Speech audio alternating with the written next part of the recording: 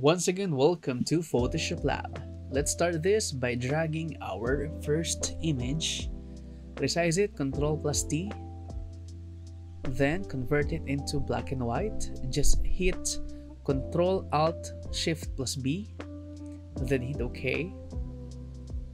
You can lessen the opacity. Then drag the second image.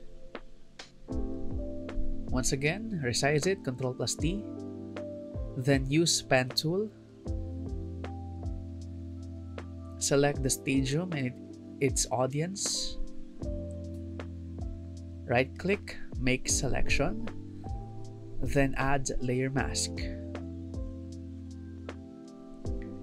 Go to filter, select filter gallery.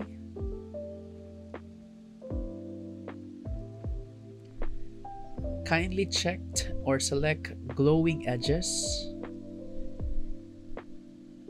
You can play with the sliders, but here is my setting.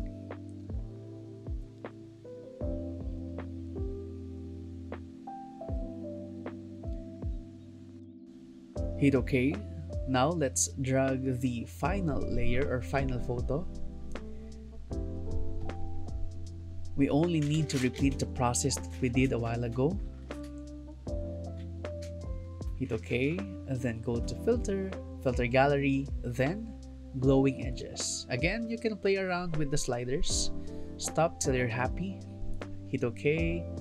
Let me resize this for a while. A little bit, and I think that's okay. Yeah. You can always edit the effect by clicking the filter gallery mask at the bottom of the layer. Now let me add the text.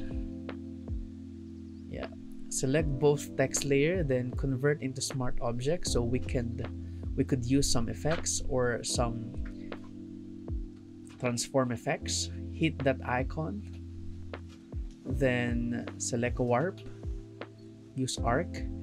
Just drag the white square or white box up and down to edit the blend or the warp of that particular text.